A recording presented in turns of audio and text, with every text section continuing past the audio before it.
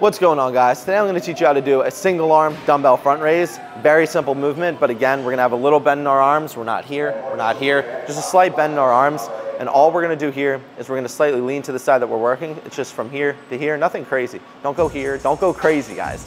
Don't take my cues out of hand. Just do what feels good for your body, you know? Just like slight lean here, and we're just going to come up. This is a single arm front raise. It's single arm because we're working the same side for numerous reps in a row, right? Boom. Whereas alternating is going left, right, left, you know what I mean? So this would be alternating, right?